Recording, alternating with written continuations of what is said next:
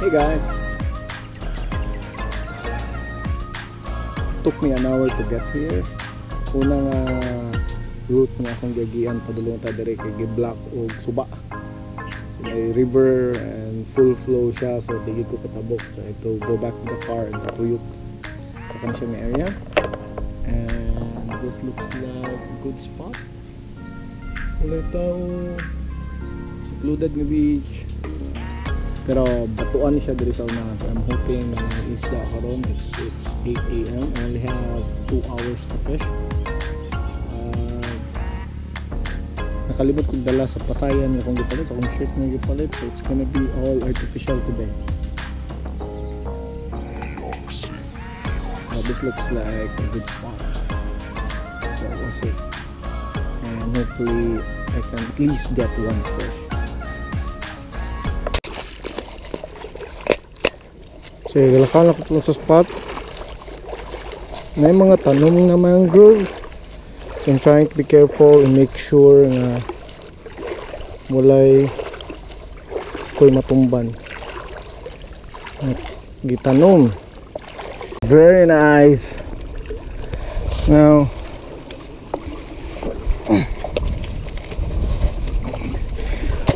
I just want to make sure that I get this on video in case I get arrested.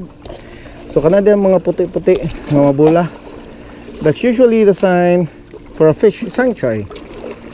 Napagkatan ako ni diri last time ni ko diri wala pa ni siya.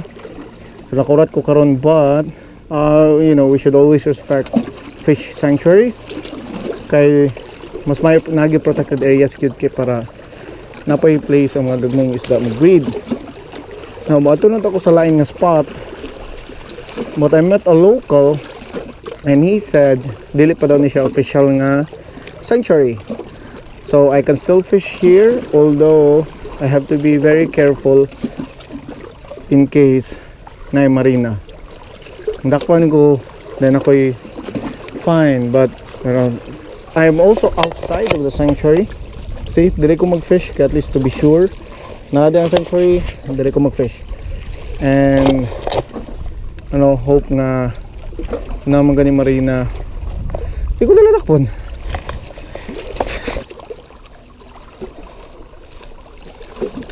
First cast. Let's see how this goes.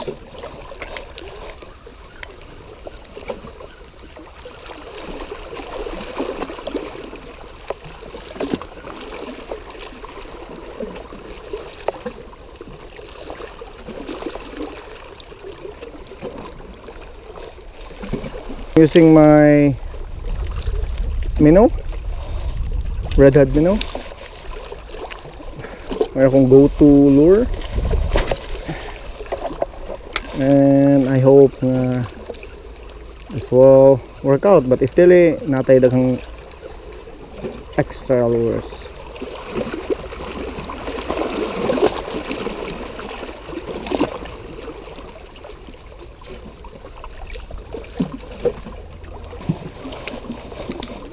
I got a touch. And murag ako nakita like needlefish. Gamay nga needlefish. And I think I see where he...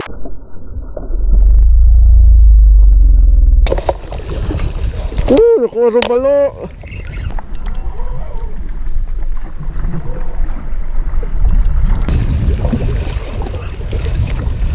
Whoa! Keep the line tight, Ed. Keep the line tight. Woo! Woo!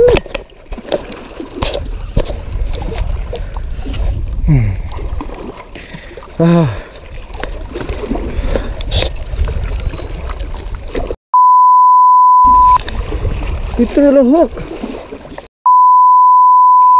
Oh my.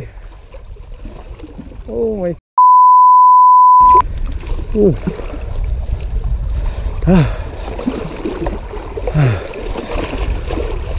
That got the heart pumping.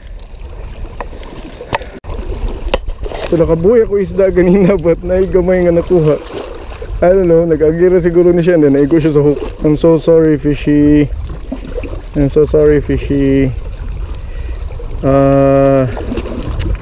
I think this guy is going to die, but kung nalibaw ba, at least kung na lang sobang fish, pagkaon sobang fish.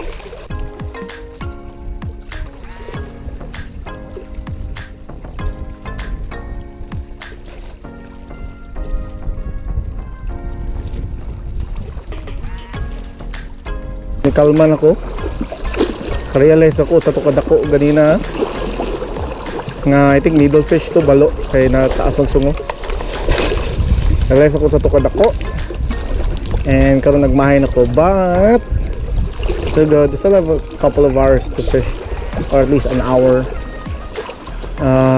but at least kabalo na ko nga asa giun dere and pwede ko magsayo ugma.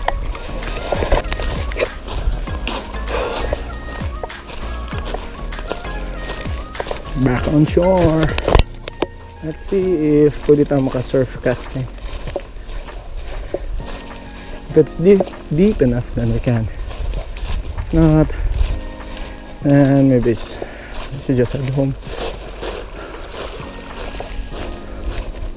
I don't think it's big enough yet. Ito, yung mabatuhan sa unahan. Ako na-cast. Back in the car. Wala ko sa highway, good kilometer walk down to the beach, but it was a fun time. So bago ako nakuha ng isda, nilog ko for a fight. That was a big fish. I lost it. So on to the next one. Thanks for watching and subscribe for more. See ya.